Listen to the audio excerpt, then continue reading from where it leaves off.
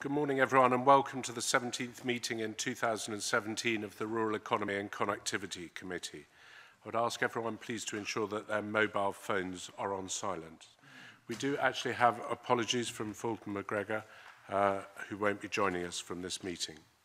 The first item on the agenda is to decide whether to take an item of business in private.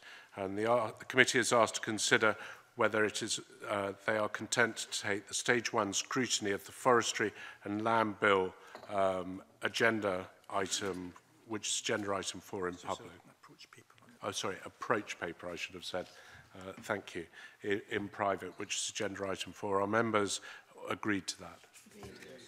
Good. All members are agreed. Agenda item 2, Highlands and Islands. Yes, sorry. Picky. Yes. My agenda says it's agenda item 5. Is yours different? Indeed, it is agenda item 5, and I will speak to just the clerks. checking. I will speak to the clerks later about my convener's brief, and thank you, Mr. Stevenson, for picking me up. So, agenda item 5, and just so we're all agreed that we are going to take agenda item 5 in private. Agreed. Thank you. Highlands and Islands Enterprise, which is the second item on the agenda. I'd like to welcome Charlotte Wright, the Interim Chief Executive, Carroll Buxton, the Director of Regional Development, and Douglas Cowan, the Director of Strengthening Communities. I'd like to ask you, Charlotte, if you'd like to make an opening statement to the Committee on Highlands and Islands Enterprise. Thanks very much. I'll be brief. And thank you very much for your invitation to come before this committee today. It's my first opportunity to speak to you all, and it seems like a really good opportunity to update you on our wider activities. Now, I know many of you know Highlands and Islands Enterprise well, but I thought it might be helpful just to set out some context on what we do and how we do it. We have a long history of Highlands and Islands Enterprise, going back 52 years to the formation of Highlands and Islands Development Board to solve the Highland problem and arrest decline. It was an innovative solution to create a unique entity combining both business and community development, and this approach continues to be central to how we operate today. So whilst the overall picture of the Highlands and Islands has improved considerably since that time, we do recognise that there are still parts of our region where there are fragility. We have some complex issues to do with population decline in some of those areas, which continues to be a challenge, and some areas do have narrower opportunities. So our commitment is to drive growth throughout all parts of the Highlands and Islands.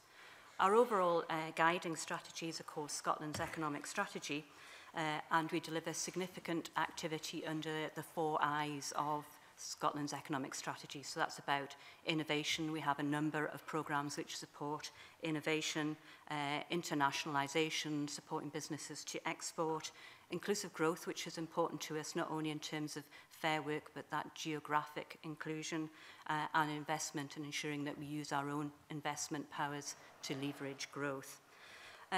We operate through our 4 key priorities, and that's the way our operating plan is set out. And these are, I'll just briefly explain them. They are growing businesses and social enterprises to deliver their growth aspirations. Primarily, we do that through our account management approach, but we do also have a number of programmes which are available to the wider business space as well. As I mentioned, strengthening communities in fragile areas, which is a second of our priorities and very core to our activities. Thirdly, developing growth sectors, and in doing that, we make sure that that focuses on distinctive regional opportunities for the Highlands and Islands.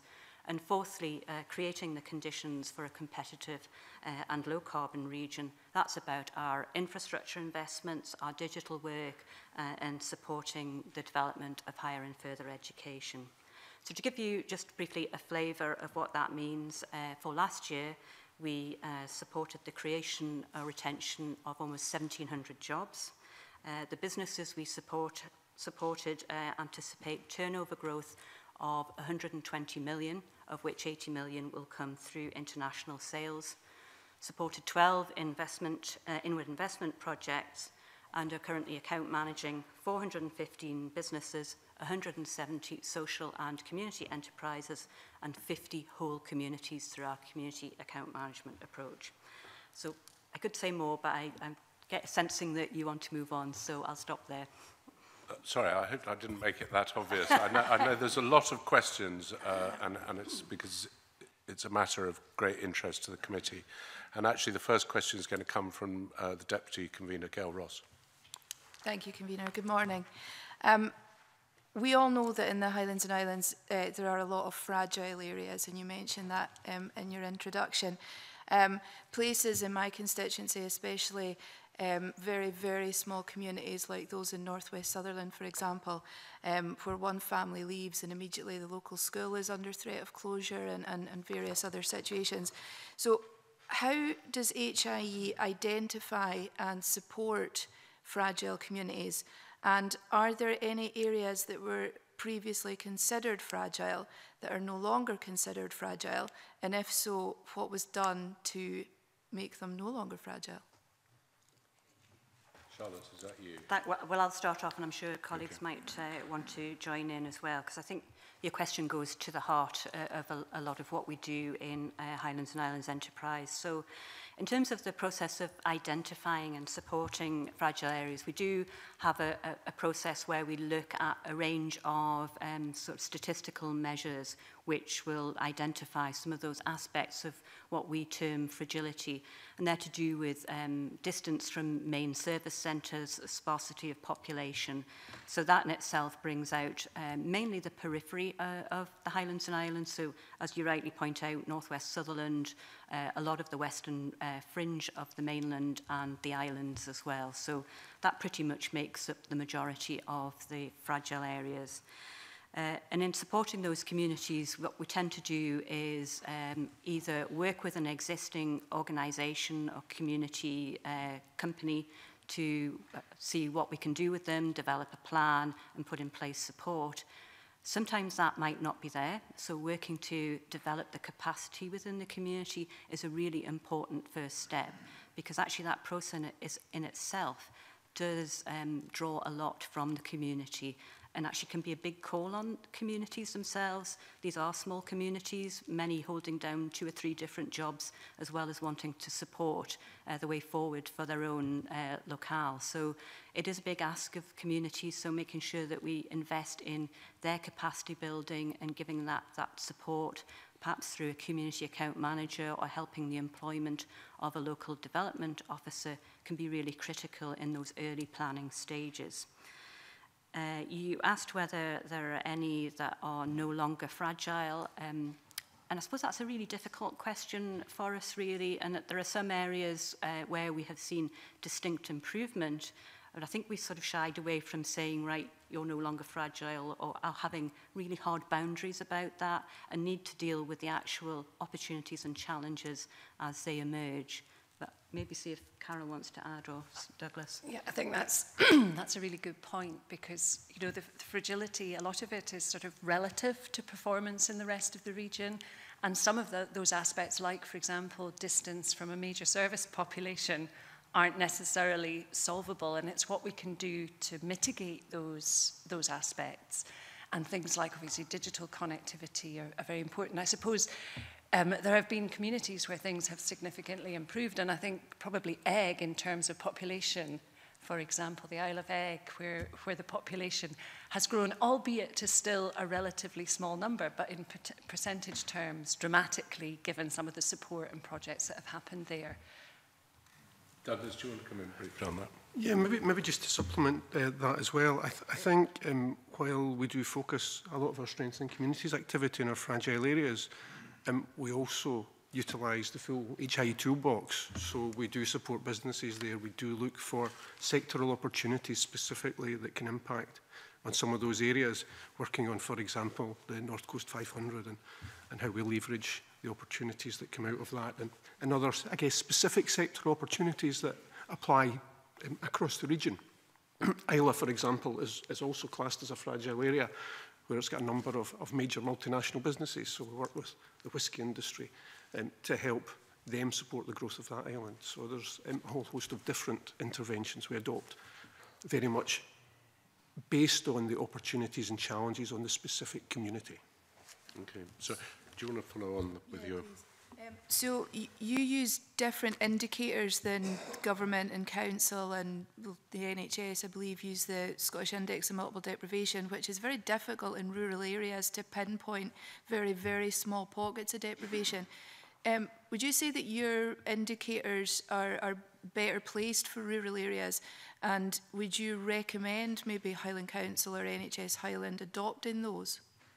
Had a number of conversations round about that, particularly through the various community planning partnerships that operate throughout the Highlands and Islands. I mean, I think we would agree with your comment there that the indicators of multiple deprivation are really very helpful in the urban context, but don't bring out some of the characteristics really that Carroll was highlighting there in terms of sparsity of population and the real challenges for rural areas. So our experience has been through community planning, actually to bring both of those things together through the community planning process, so that for the Highlands and Islands, there are one or two areas that do actually suffer from some of the more urban challenges. A certain area of Inverness, for example, would stand out that does fit those kind of characteristics. So we would work with community planning partners to support that. But as one of the statutory partners in community planning, have made it quite clear that the rural context is really important. So the locality planning process really does allow that to build up from the bottom up and take account some of those rural challenges.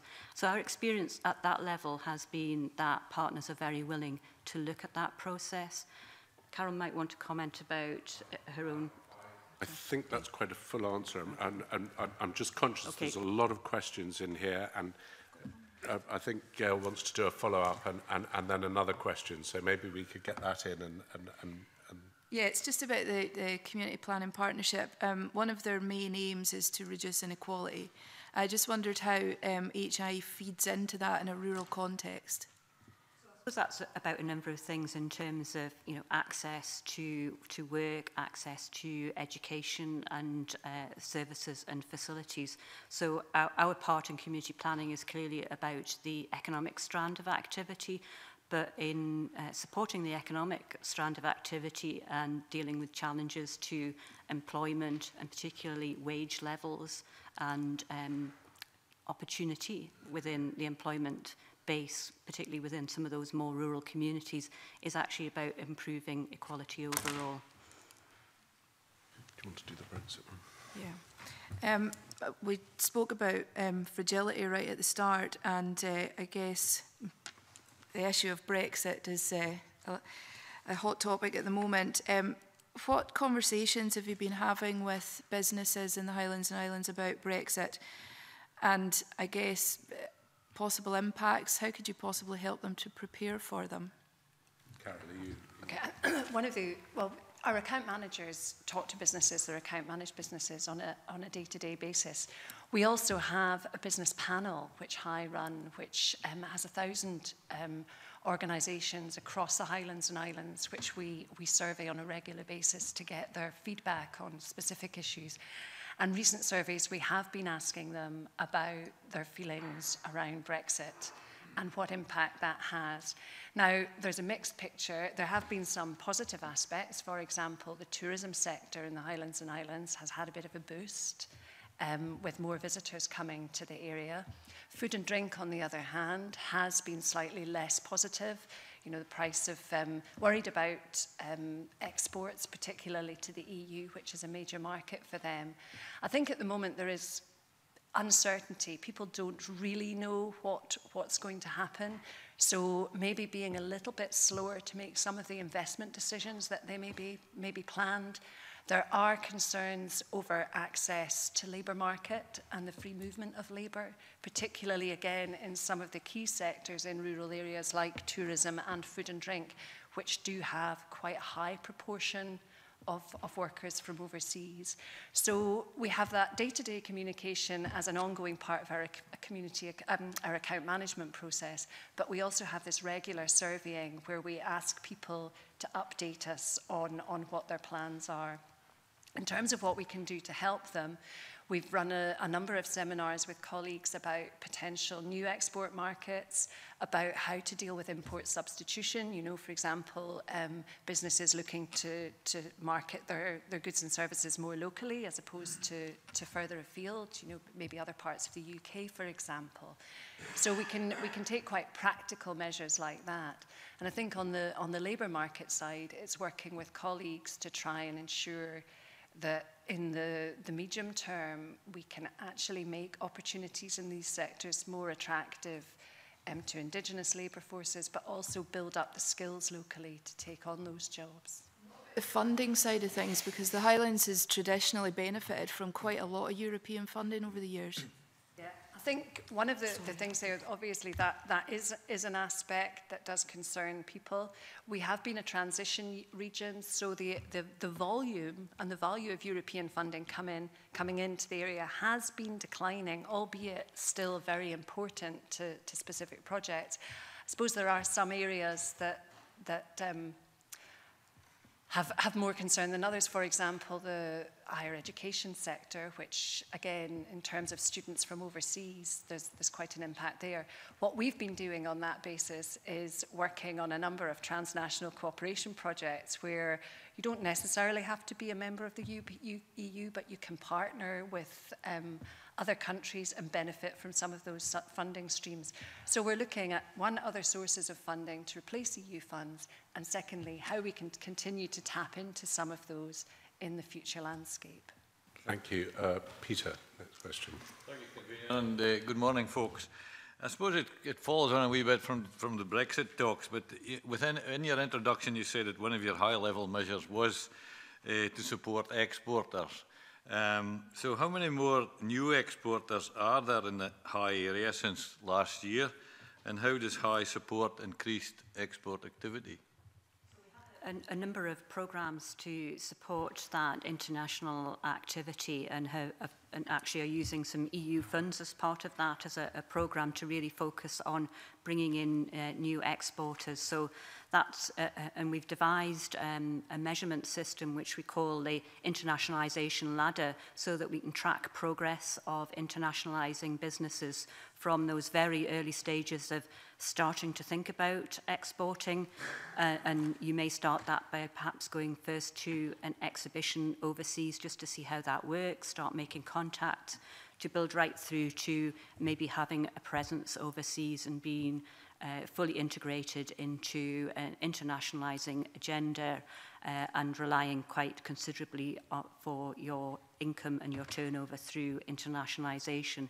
And we have found that that has made a significant difference. And I don't know if Carol's maybe got a number handy. I'm trying to find an exact number. We can supply that. Whether I'm going to manage to find it in the next 2 minutes, I'm not sure. But we can certainly give you that, as we have been tracking that, because I absolutely agree that the key here is to get more value, and the more value does tend to come out of a smaller number of businesses, but also to grow the base of internationalising businesses by bringing in new entrants. That is a slow process and can take up to 5 years from starting to think about it to actually fully exporting. Mm. Well, I mean, if you can find a figure in the meantime, that would be useful. Just to move on, food and drink's obviously a very important part of your work. I see by the graph it's the second most important area as far as accounts managed is concerned after others. And that doesn't surprise me, but can you, again, a fairly specific question, can you provide detail of High's food and drink collaboration initiative for small-scale food producers? Yes, so I think the one you're referring to is some work we did jointly with SDI to bring together smaller operators within the food and drink sector, principally to, again, tackle the issue of exporting. It's a real challenge for a small business, and of course a lot of the business base in the Highlands and Islands is small, and producers can be very small within that, and found that by collaborating, working together, and actually the additional support that we put in was somebody who really led that process on behalf of the collaborative group, went into market and made those contacts and really acted as the agent really supporting that made a big difference. And indeed, we are looking at how we can take that model and roll that out further, not only to other parts of the region, but also in other activities, as we have also found that there is a sort of synergy across provenance products. So people are interested not just in food and drink and its high provenance from the Highlands and Islands, but other products, be it textiles like Harris Tweed or others, into a sort of basket of products together. As far as food and drinks concerned, I'm just like a feel for, is it mainly fishing products or farming products? It'll be a bit of both, I suspect, but I suspect it's mostly fishing. So, yeah, so let me try and give you a flavour of that. So, farmed salmon is the UK's biggest food exporter, and that is produced in the Highlands and Islands, so that is most significant overall. So that does play a big part, as does shellfish. It's much smaller, obviously, than particularly farmed salmon. But there are a range of other products, so quite a lot around bakery products. So there are some big producers in the Highlands and Islands, like Walker's, for example, but a number of smaller companies, such as Reeds of Caithness, who've been massively successful and award-winning recently in their products. So we're finding that there's a lot of traction with niche products in bringing those together. So, yeah, salmon does dominate in terms of both volume and value, but there is a lot of activity across smaller niche producers. I should also mention the growth in the distilling sector with niche whiskey, a lot of them doing gin in the short term, and microbreweries also been really successful. Very good, thank you very much. Jamie, I think you've got a quick follow-up on that. Good morning, panel. Just on to follow that up, so you talk about your relationship regarding exports. Can you just explain to me how you work specifically with SDI agencies and DIT as well, which obviously have quite strong, large overseas networks to help businesses across the country export to the wider world, not just to Europe? I mean, SDI really operates as an entity which is jointly owned, if you like, through Scottish Government, Scottish Enterprise and Highlands and Islands Enterprise. So it is very much part and parcel of the way that we operate in international trade.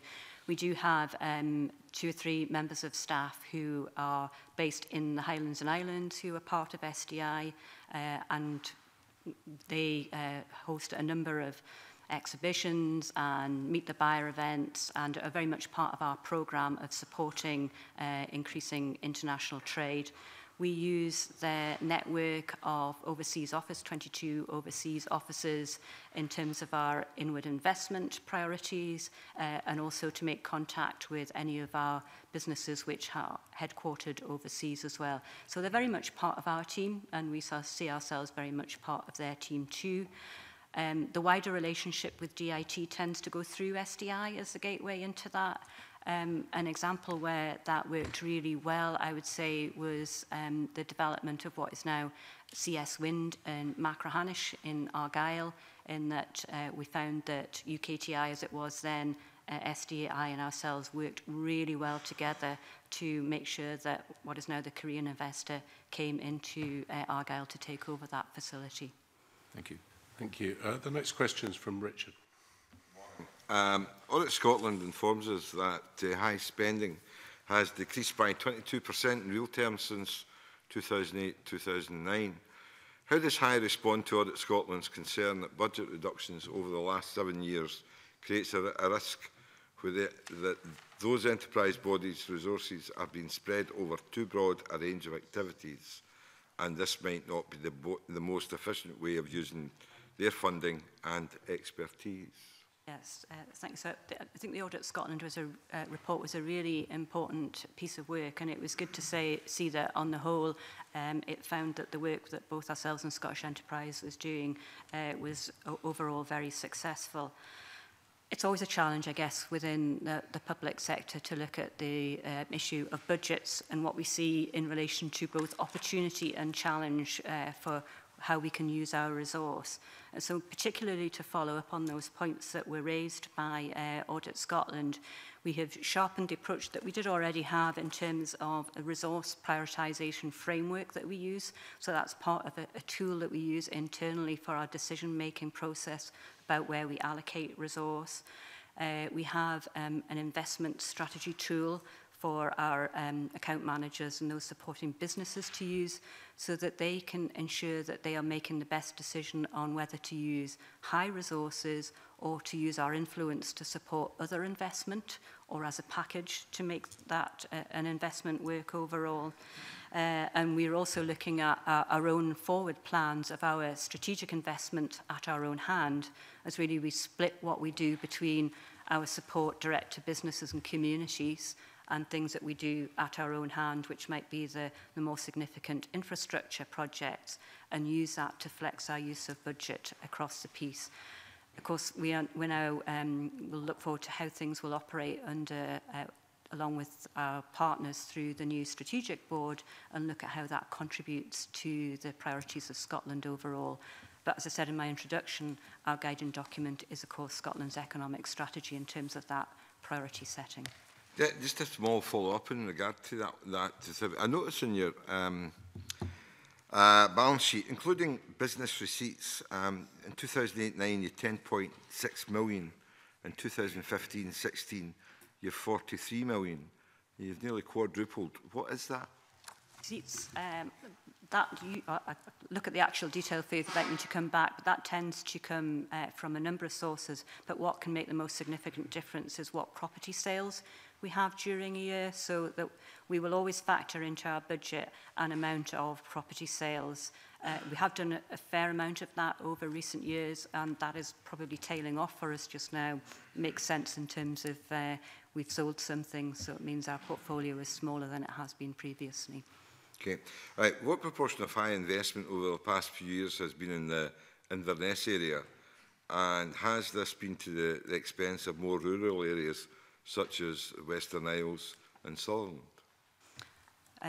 So if you want precise figures, I maybe need to come back to you on that, Mr. Lyle, but what I can point out is that we do ensure that we make investments across the whole of the Highlands and Islands. So yes, we have had a significant investment in the centre of Inverness through the development of the Inverness campus.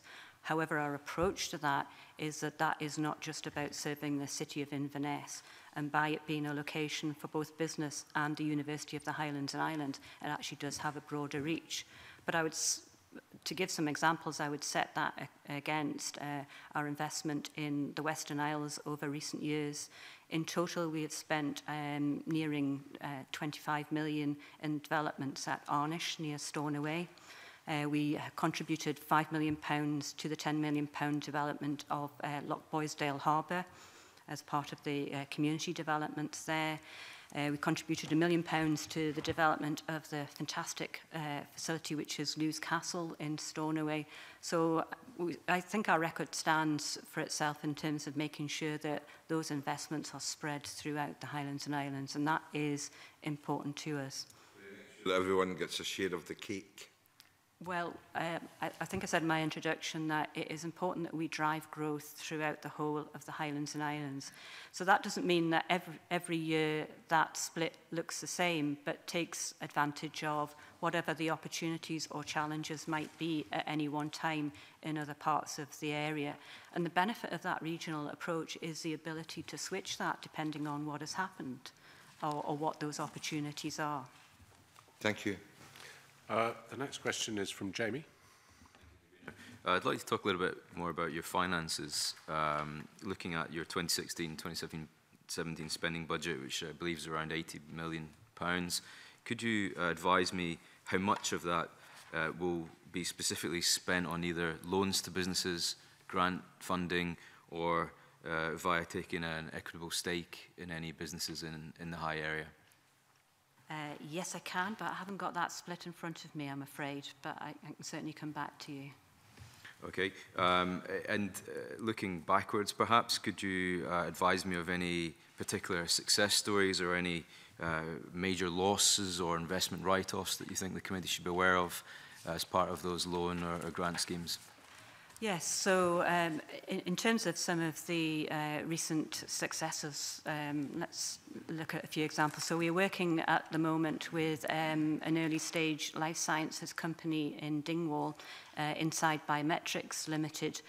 They actually were developed with the principal was formerly working at LifeScan, Scotland, Johnson & Johnson, Scotland's biggest life sciences company. He left the company when they made some downsizing, but has set up this new company Inside Biometrics in Dingwall, who we've made a number of investments in. We have recently given them an award of R&D funding, and they have grown tremendously and are attacking a really important niche in relation to both diabetes and ketone monitoring. And I've also found that what they're doing is useful for people who want to be able to track their metabolic rate when exercising, so they can determine what is best for them. So these types of investment in early stage companies do carry a degree of risk. This one so far has been on a very successful course. We have had some in that space in the Argyll area, which have not been so successful. And for us, that is the balance of risk that is important. Without making those judgments and decisions to follow through on that, we won't get the kind of growth that ultimately led to a small company, Inverness Medical, turning into a corporate and impressive, significant employer in Inverness, which is now LifeScan. So could you, I mean, I'm trying to get a feel for the sense of the ROI that you're getting from these investments. It's not quite clear either on paper or on your evidence if it's heading in a more positive direction or there are more losses than gains. So I wonder if perhaps following this up, you could write to us with details of some of the financials behind what investments you've made, which ones have been successful or not successful, and therefore the relevant returns. Certainly happy to give you some detail on that so that you get the split of that. But I mean, overall, there are absolutely, the impact overall of our investment is much more success than loss. I think the message I just wanted to get across there is that a degree of loss, I think, is expected because we are taking risks, and that's the business that we are in. Thank you. Short question following on that, on the budget, the last financial year. I notice your operating costs are just over 18% of your spending plans last year. I know the budget has been reduced over the last few years. Could you tell me what proportion, has it reduced your operating costs, or are you still at the same level of about 18%? Or what's the trend since your budget has gone down? What about your operating costs? Are they still operating about 18%, or have you reduced them? So some things have reduced. So a key one is our headquarters. We were in a building which we leased. We moved out of that to allow an inward investor to move in. We have now built our own building on land that we own. So that actually has made a significant saving in itself. And we are rationalising our office space across the whole of the Highlands and Islands.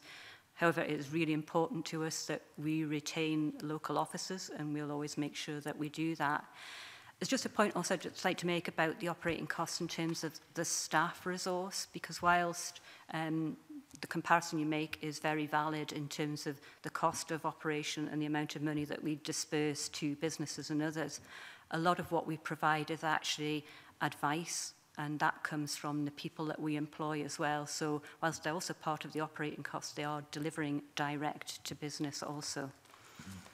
But I was just trying to get a grip of whether they've stayed the same or as a proportion, or whether they've increased or decreased. So, I mean, for the budget for this current year that we're in, we have increased that slightly, but that reflects the picture that I've just painted to you of moving more towards ensuring that advice and information through expertise in our staff base is a key part of our project. Okay, next question, Rhoda. Thank you. Looking at High's operating plan, what progress has been made in the last year towards achieving the goals set out? Okay, so I'll just give you a flavour of some of that. So in relation to the year just ended March, so I think I mentioned in my introduction, that's almost 1,700 jobs created and retained. That's significantly higher than the measure range that we set of 700 to 900 jobs. And there were some significant outliers in that in terms of big investments with some of our inward investors. So we tend to sometimes look at those as outliers within that overall picture, but that was a very significant outturn in terms of the job numbers for that year. We measure the impact of what we do with business in terms of business turnover. And the view we take there is what their turnover will have increased by, just attributed to our intervention by year 3 of their development plans.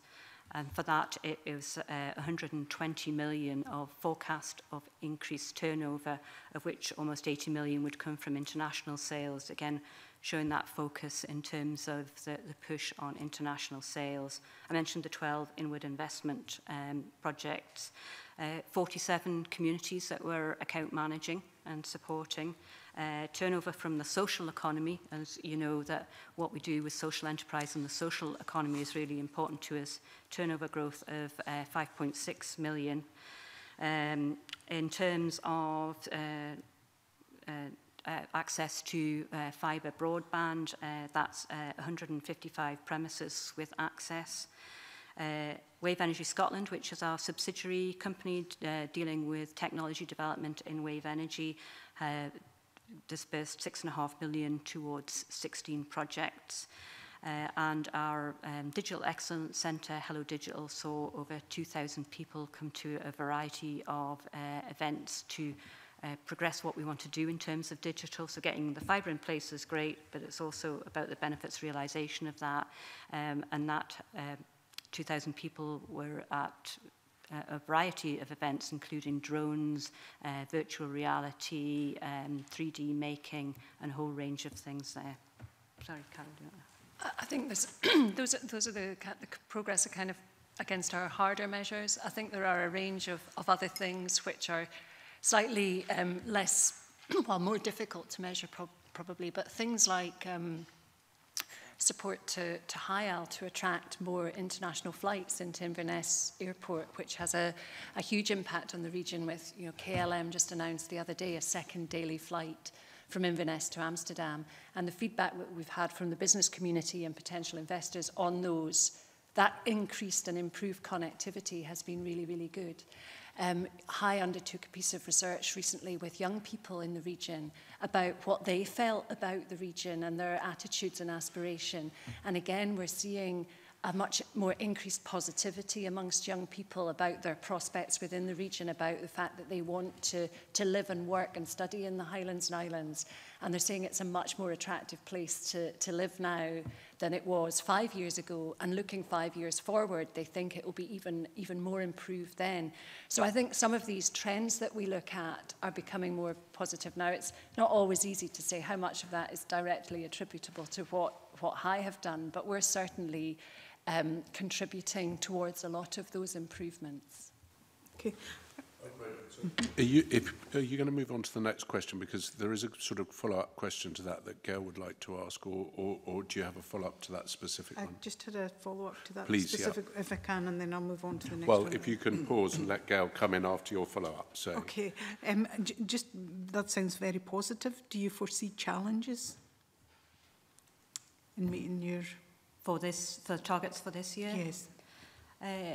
Well, one of, as Carol mentioned in terms of what our business panel was saying, that potentially there is a slowdown in businesses making investment decisions. So I think that will continue to be an area of focus for us, and how we use our investment powers as a leverage there.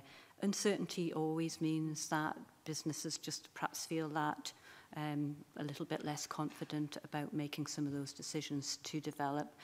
We want to make sure that we can continue to find the right strategy and the right support for businesses to continue to grow. Gail, if I bring you in, then I'll come back to you if I may. Thanks, Convener. Just really quickly, you talk about 1,700 jobs created and retained, and I'd imagine it's relatively straightforward to calculate the amount of new jobs that are being created. But how do you calculate jobs being retained, and what does that mean? So that's if there's a threat to a business and we're investing to support that development. What we need to look at is what would happen if we didn't make that investment, and in some cases the business would retract. So that if that investment means that they maintain that workforce, and sometimes it's a mix of there's an element that they maintain and an additional number of new jobs that they would grow.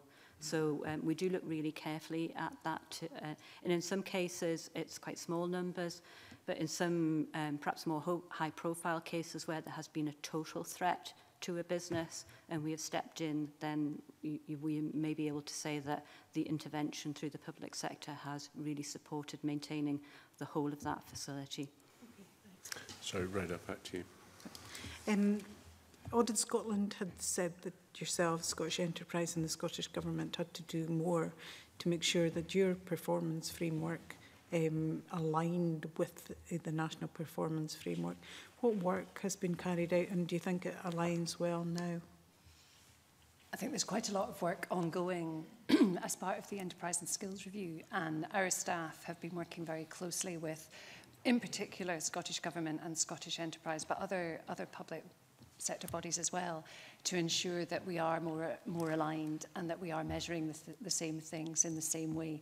So it is work in progress, but I think we've done some work internally to say how our measures align to the National Performance Framework, but on a broader basis, yes, we are working with them to improve that, and I think a new measurement framework is in development. If I maybe just add as well, I think moving forward with that, we do think it is quite important that some of the things that we measure because of the activities that we undertake, we would continue to do so because we do have that additional remit with what we do with communities and the social enterprise sector, and we'd still want to make sure that we were tracking and measuring that in terms of our investment and also the impact that that makes to our communities. Do you think it would be helpful that the National Performance Framework would adopt some of those? Because certainly I hear from people in other areas that they're quite envious about some of the social remit that High has, and especially in areas of deprivation and areas with issues about rurality, people are keen to have that social dimension. Do you see that being adopted?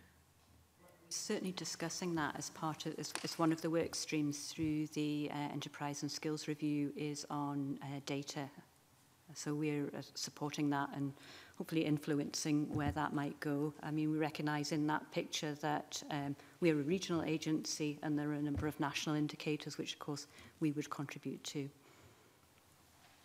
Okay, thank you. The next question is John Finney.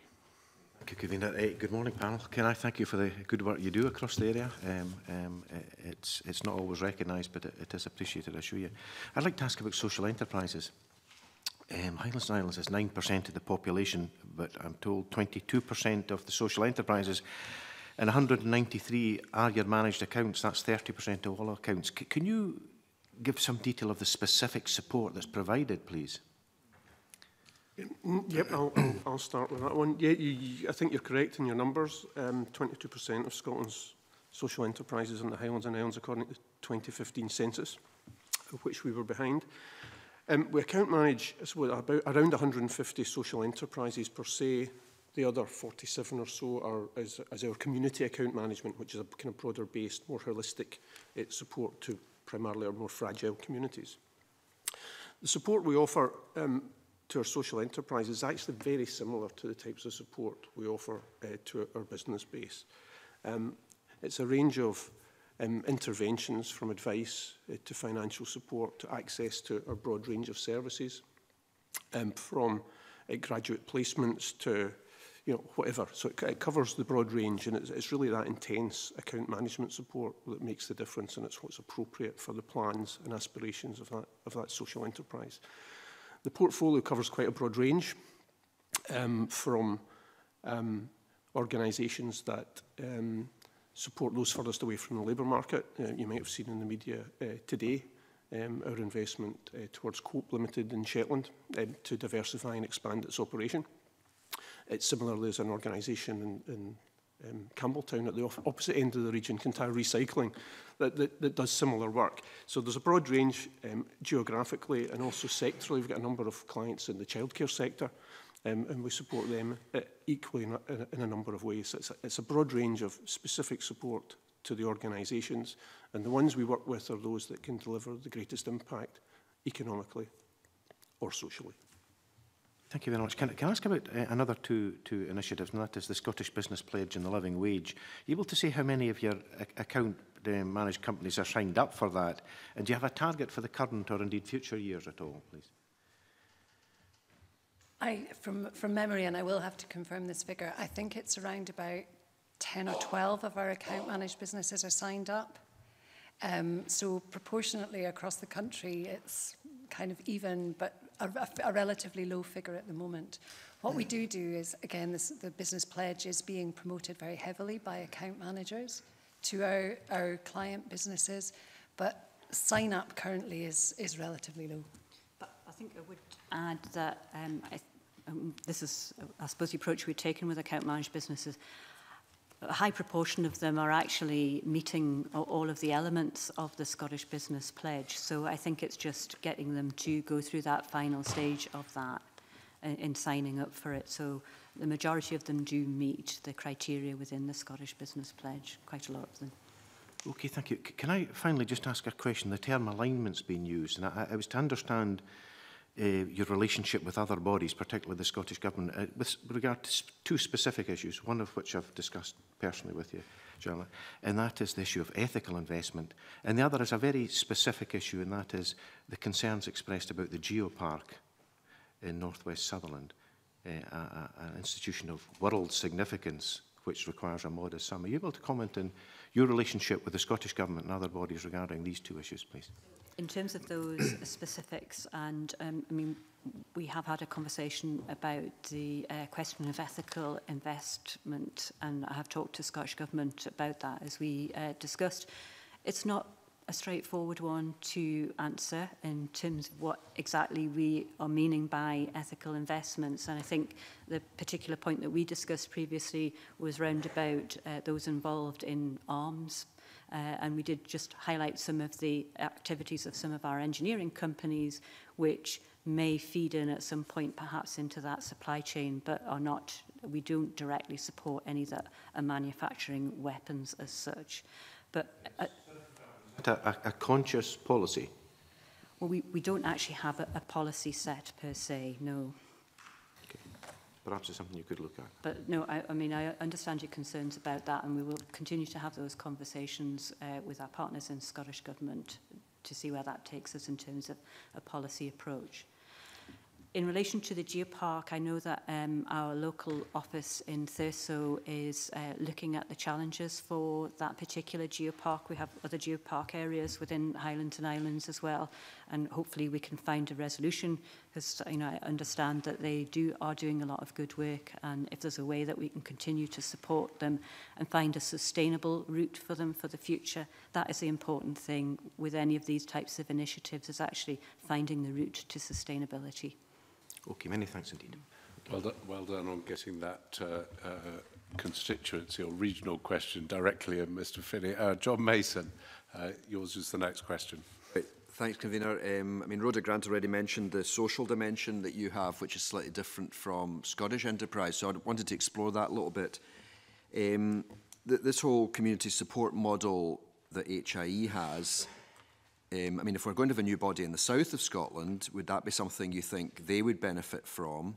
And in fact, part of me wonders, should the whole of Scotland and Scottish Enterprise have this as well, or is there something unique about the Highlands and Islands, which I agree there is, that requires it there that doesn't require it elsewhere? So thanks for that. I mean, on your last point, I think I would always say there is something unique about the Highlands and Islands. There are other predominantly rural parts of Scotland who might share some of the same challenges and opportunities, but Highlands and Islands is half of the landmass of Scotland, with significant challenges of our island and sparsity of population. In relation to the proposed vehicle for South of Scotland, we are engaged with the group that are looking at that. We have hosted visits from the South of Scotland Alliance so that they can see more of what we've been doing in the Highlands and Islands and see what's transferable. And we're really keen just to ensure that the experience, skills, knowledge and expertise of Highlands and Islands is put into the mix there to support the development of what is most appropriate to deal with the opportunities for South of Scotland. I mean, do you see it as a significant difference from the way Scottish Enterprise look at communities, the way you're dealing with them? Well, it is, and some of the things that Douglas described earlier about our approach to community account management, where we account manage whole communities, where we have worked to support those with income-generating assets.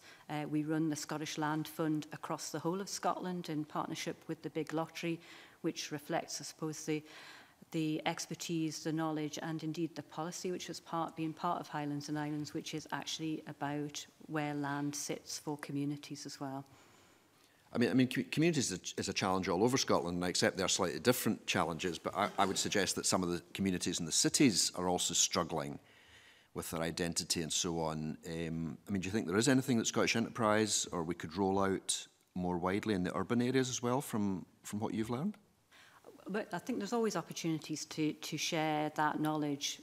I suppose the way we have worked has been specifically about our communities in our more rural areas. The degree to which that might transfer might look slightly different in terms of some of those challenges. So our challenges are about access to facilities and resources. I think the challenges in relation to urban centres, of which we have few really, tend to be more about the indicators of deprivation that we spoke about earlier in terms of higher unemployment or lack of access to employment. So I suppose our last point would just be then, I mean, where does, Inverness has been mentioned already, but where does it fit into all this? Because it's now a city, which it didn't used to be. It seems to be doing quite well.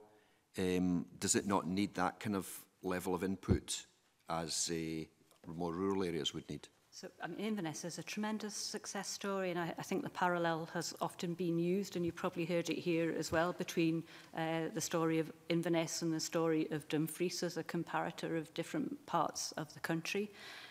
We see what has happened in Inverness to have an effect across other parts of the Highlands and Islands, so that it is a driver of the economy. We don't claim that it drives the whole of the Highlands and Islands economy. There are a number of small economies throughout such a diverse area. What we need to do and are doing in Inverness is focus on the key opportunities, so investing in the business base and really creating a very dynamic city environment there. And we're working with Highland Council and the delivery of the Inverness City Region deal. And importantly, it is a city region deal. It's not just about the centre of Inverness, but again, how we use that to push out to the other parts, particularly of Highland area. Thanks so much. Thank you. Jamie, yours is the next question. We often hear much said about the demographic and population challenges that face the Highlands and Islands. I was therefore quite surprised to see that actually it performs quite well in terms of population growth. The Highland population growth has double the Scottish average, with the exception of Argyll and Bute, where the population has shrunk. Do you have any views on those potential challenges over the next, say, 5, 10, 15 years, both demographic and population specific? I think you're absolutely right. The population story overall has been positive and growing, apart from in Argyll, where I think there are some specific challenges. I think we see the demographic issue as a bigger one, and that's about that missing gap in the middle of the younger element of the population. We do have an ageing population in most areas, and that's where we see, you know, attracting young people back to the region or encouraging them to stay in the region as being key to the growth of the region. It does vary across the patch, and as I was saying to you earlier, the research that we've done recently into attitudes and aspirations of young people has helped to inform some of our work. I mean, I don't think any of the outcomes of that have been a particular surprise. You know, young people want access to employment opportunities, they want access to really good education opportunities, and our work with the UHI has really helped to ensure that young people can stay and learn and study in their own home areas rather than necessarily move away. But I think the tackling the demographic issue is a key one for High across the region. And it is going to continue to be a challenge as we move forward. And if I may move on, I think one of the challenges in encouraging people to come back to there has been the issue of connectivity and digital connectivity. So I wonder if we might just reflect quickly on that. Could you advise me if you will be participating in the remainder of the R100 project?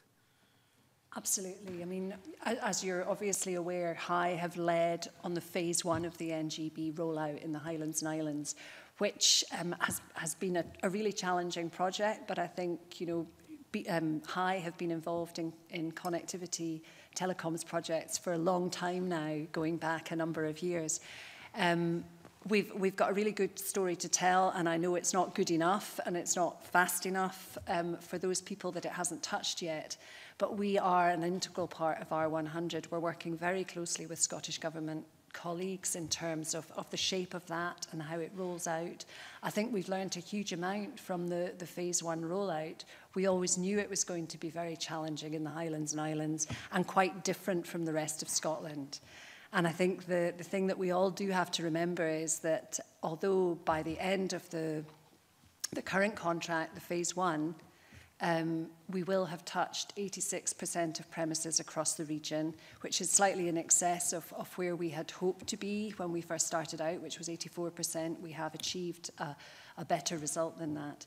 But that remaining 14% is absolutely the most challenging bit. So it's not a case of being complacent or think that the job's nearly done. There still is a difficult job to do, and it's absolutely vital. We feel that High are part of that going forward, and certainly our colleagues within Scottish Government have indicated that they're very, very keen for us to be an integral part of that. So you mentioned getting to this last 14%, which I think we all accept would be is the most challenging part of the country to get to in the furthest away parts of Scotland. We've previously had evidence that suggests that it may cost as much to get high-speed connectivity to those areas as it would for the rest of Scotland in its entirety. Do you have any views on that? I think there are probably better informed people who have given evidence to you in the past, but I certainly would agree that, you know, the bits that we've got left to do are going to cost a significant amount of money. I think until we do detailed modelling, we won't be absolutely sure. But I think the ballpark figures that you have been given, I wouldn't disagree with them. Sorry, can I just clarify, Carroll, just so I can understand? We've been given 3 different sets of ballpark figures that vary between, as far as I can understand, 100 million and 600 million. Which ballpark figures would you not disagree with? Well, I think without taking you too far from being your very diplomatic self that you are. I think my colleague Stuart Robertson gave evidence at a previous committee where he said it was in the region of maybe about 300. 300, okay. Okay, so somewhere in the middle. Very diplomatic. Sorry, Jamie, did you want to? Sorry, could I just be very cheeky and take the opportunity to correct my question that I gave to Mr. Finney? I can update the figures on the business pledge. We had 12 account managed companies. That's now risen to 17. Across the Highlands and Islands, there are 25. So that's including companies that High don't support. That's very positive. Thank you. Thank you. Okay, Jamie, did you have a follow-up question before we move on to Rhoda? So I am pleased to hear that there's a sort of creative or tech hubs developing in the High area. I think that's very exciting. But with technology, obviously, becomes other risks such as automation industry or even technological advances in rural agriculture industries. Do you see any challenges or risks specifically around the digital economy, technology, posing any risks to the progress of High, or do you see it more as opportunities? Definitely in terms more as opportunity. I think we're all aware of the productivity challenge that there is for Scotland. As ever with these types of numbers, that productivity gap looks bigger for the Highlands and Islands, which reflects, you know, the business base in itself. So opportunities for automation or use of technology are absolutely what we are doing with companies. A great example will be what we can do with Liberty, who are the new owners of the aluminium smelter in Fort William, who are not only protecting the actual production of the primary product, but are planning some downstream manufacturing. So this is a significant step in terms of industrial manufacturing for the Highlands and Islands, and an opportunity to get that state-of-the-art from day one. So that's an easy example when you're looking at a big manufacturing process, I guess. So on a smaller scale, we look at that in relation to our food and drink industry, because that's all about production and how that can be improved and speeded up. And there are some great examples out there of how innovation has made a difference to some of the smaller scale businesses too. Thank you. Just before we move on, Carroll, can I take you back to a comment that you just made? You said that when further detailed modelling was undertaken, in relation to the final 14% that you haven't managed to, or we haven't managed to get to. When are you planning that detailed modelling, and when will the results be known? Well, I think the procurement process for R100 will be kicking off this year with contract awards sometime next year. So some of the modelling will start at that stage. But a lot will be done once the engineers are actually on the ground delivering. And that's what we found during the course of this contract. That you can estimate to a certain degree during the procurement process and on information that's currently available. But sometimes when you get out there on the ground, things aren't always necessarily as you thought they were. No, I'm just asking because one of the questions that I think we all probably get asked is when people are going to get their broadband, and especially in relation to HIE projects and businesses across the Highlands, it becomes fairly critical.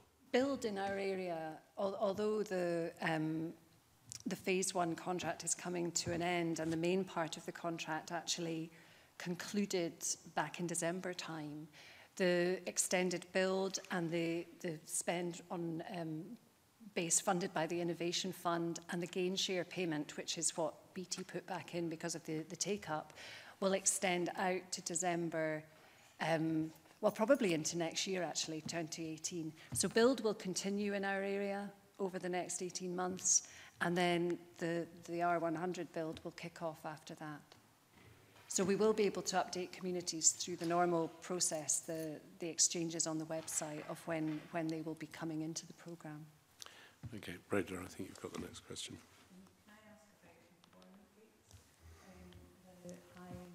Highlands and Islands region has enjoyed quite high employment rates compared to the rest of Scotland, but I think we all know that some of that is made up by multiple jobs, low paid, seasonal working. How much of that is actually the case, and how do you see, well, what would you see as being ways of tackling that? Because obviously tourism is a big part of the Highland economy. I think in terms of employment rates, you're absolutely right. Again, the Highlands and Islands has historically higher levels of employment than the rest of Scotland. Similarly, with unemployment, it's lower levels, although that can vary quite a bit across the region. I think we do have low-paid sectors, and some of the major sectors are historically reasonably low paid. I think part of our remit and part of the work that we do with businesses through our account management is to drive up wage levels in businesses we support. And when we look at for example, last year, the profile of salary levels in businesses that we supported, I think there is a good story to tell and a good picture to show.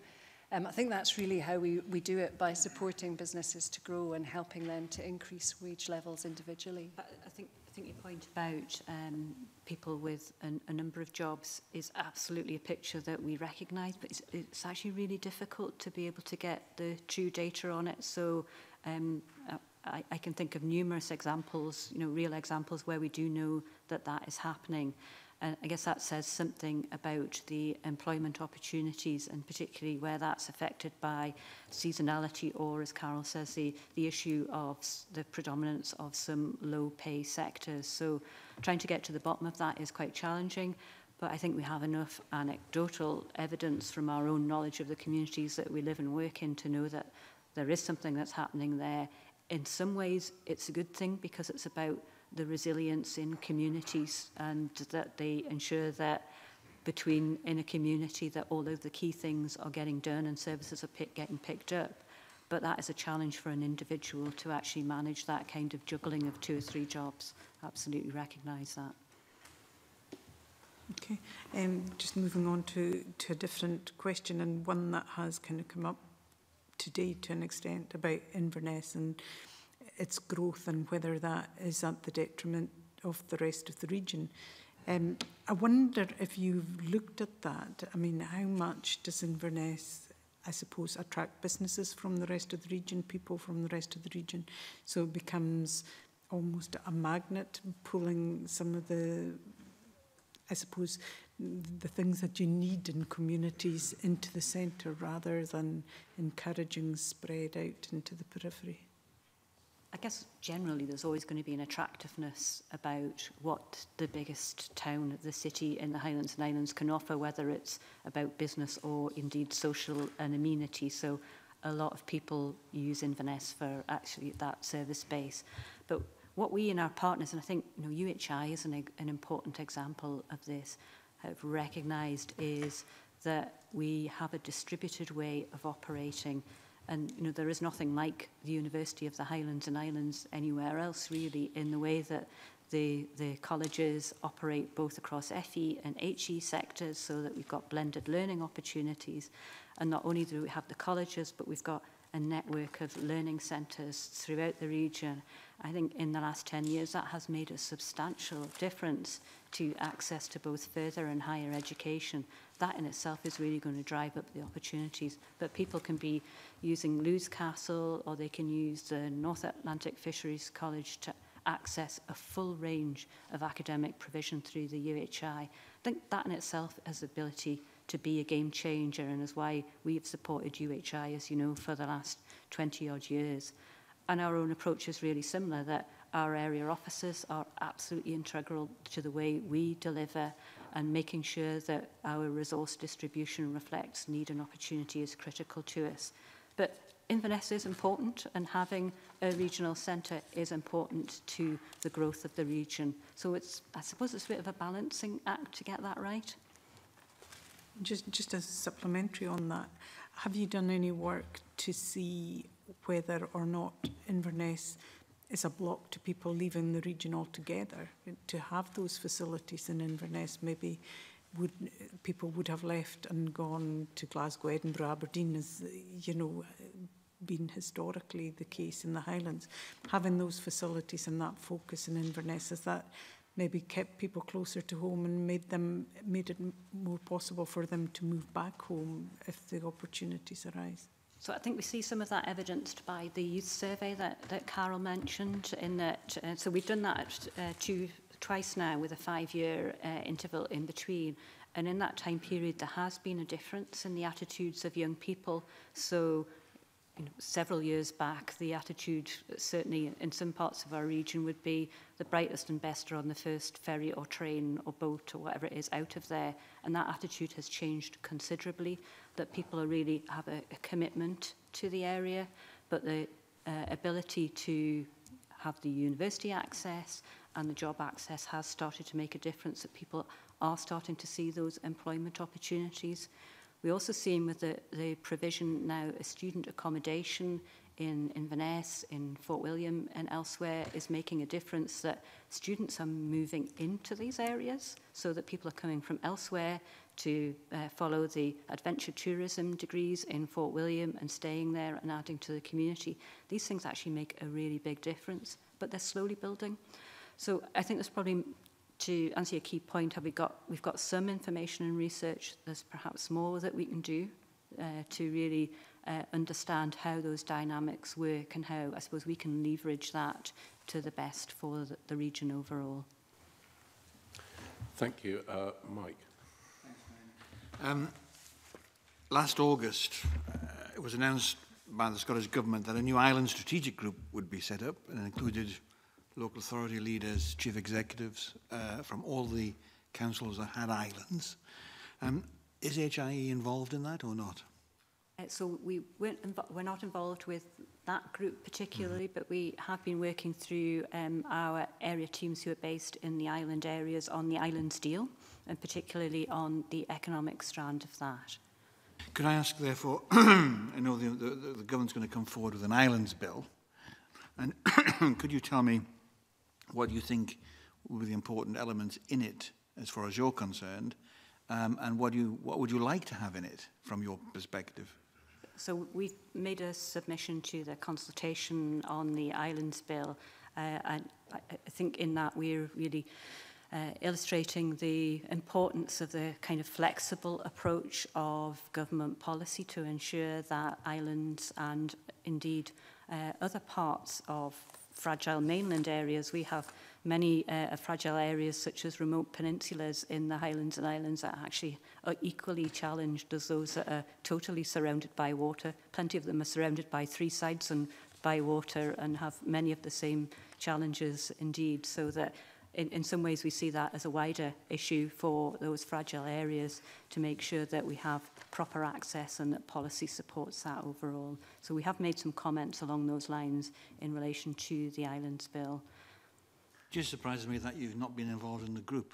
And do you think you should have been?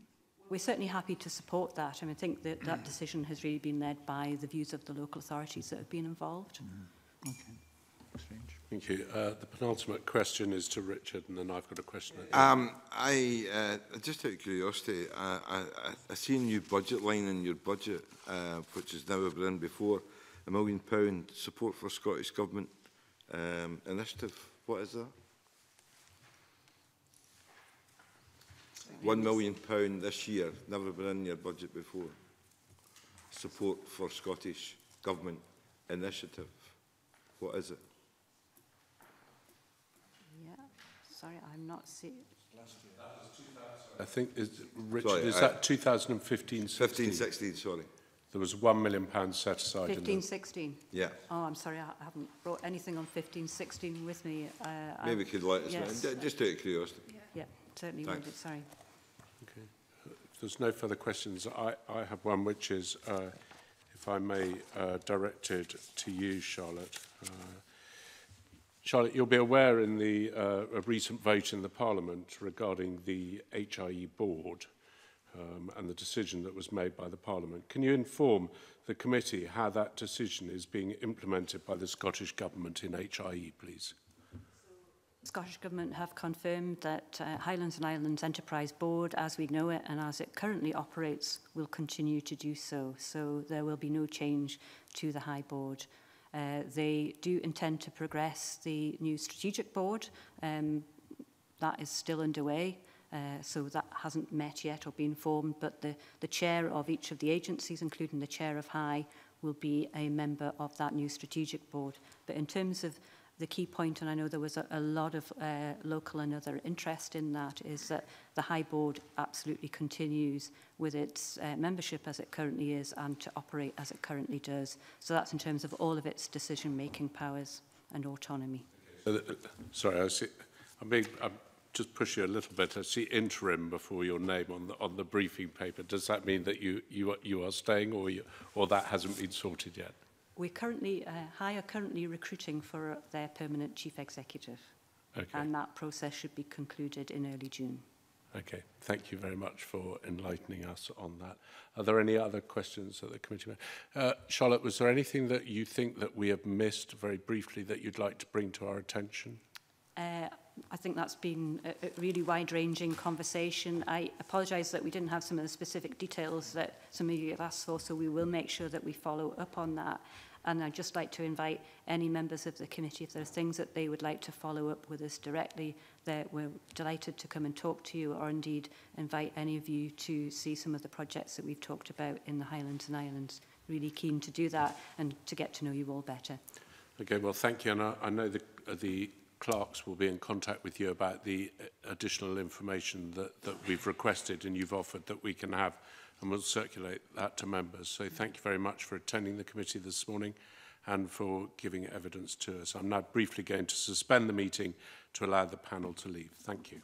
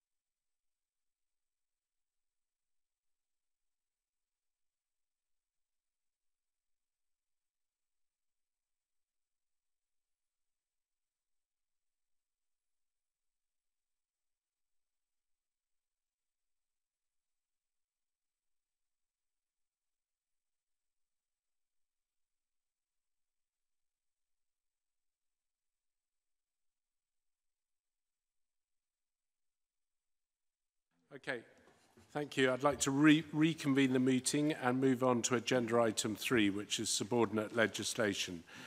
We would need to consider 4 negative instruments as detailed in the agenda.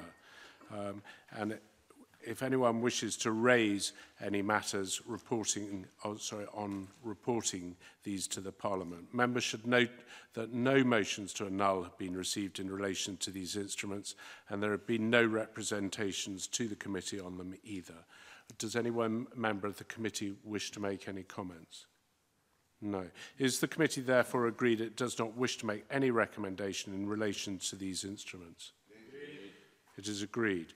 We will now move on to the agenda item 4, which is consideration of the draft annual report. The report covers the work of the committee during the parliamentary year between the 12th of May 2016 and the 11th of May 2017. I'd like to consider the report on a page-by-page basis and see if there are any comments to make. Page 1. Yes, Stuart. Just a general comment. I passed to the clerk some very minor typographical, which I will not raise in detail. But in paragraph 2... Page 1? Page 2. Oh, beg your pardon. Sorry. Page 1. Okay, page 2. Yes, Convener. We are now 1-1 in the scoring rates. Mr. Stevenson, I'm not keeping a score. At paragraph 2, yeah. I just wondered if it might be useful to add in, before all meetings are held in Edinburgh, the agenda for all meetings, including details of private business, is published on the Parliament's website. The purpose of doing that is to make clear that while we do meet in private from time to time, we are making public the matters which we discuss in private, so that therefore we can be held to account for the matters we discuss in private. Okay, fine. Yep. I'll pass my note. Okay. Anything else on page 2? Page 3.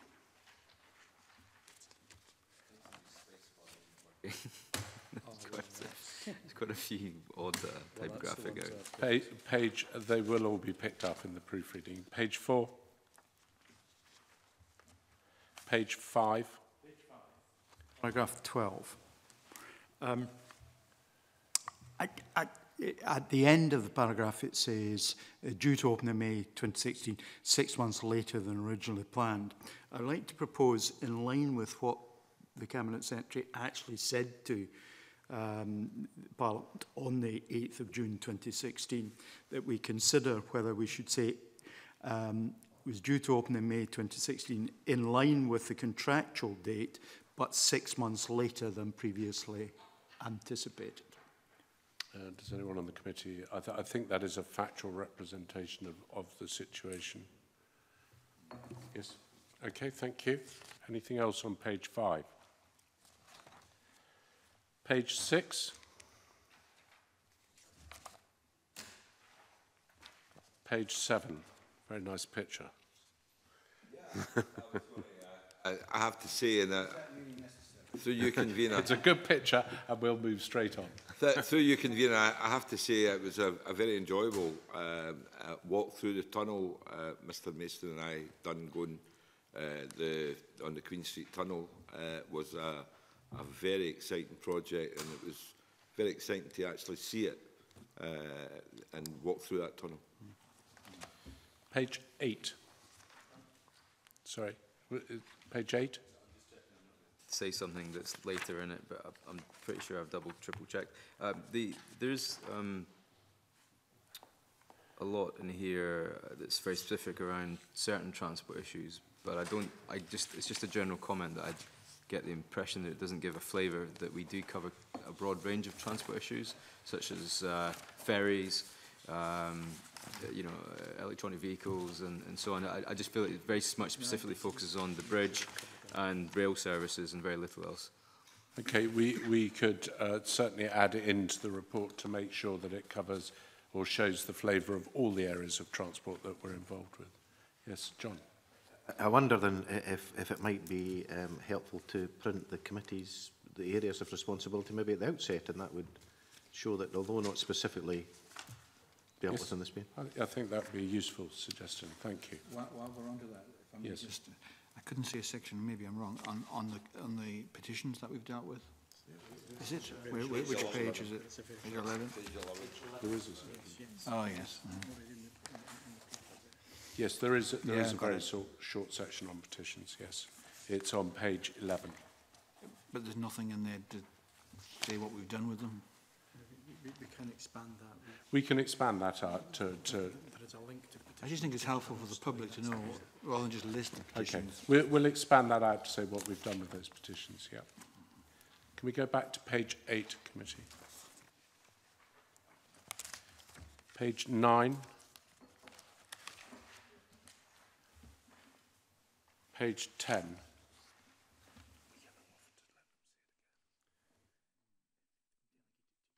Okay. Page 11. Page 12. Yes. In relation to that, I wonder, I think the report's very well put together, and I appreciate it's just a very small summary, but with regard to qualities, could we mention perhaps two issues, and that is the committee's looking at the public transport aspects of Queensferry Crossing, because we know that public transport addresses a number of the areas covered by equalities, and also specifically with regard to the crofting, the entry of young people or the retention of young people.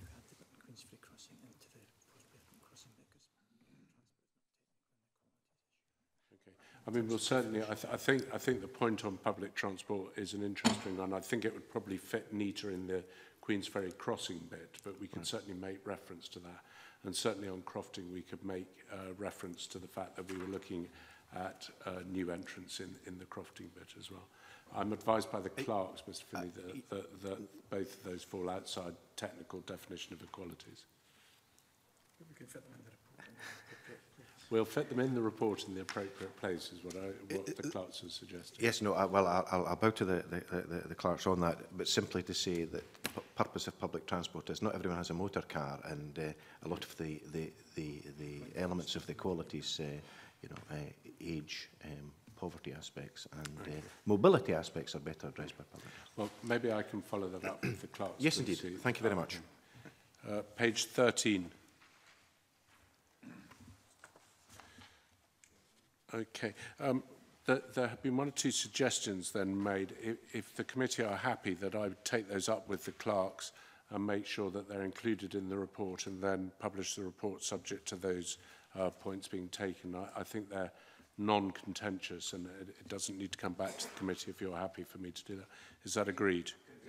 Okay. Thank you very much. That concludes the items of the agenda that will be taken in public session. Therefore, we're going to move into private session. And therefore, I'd like to close the meeting. Thank you.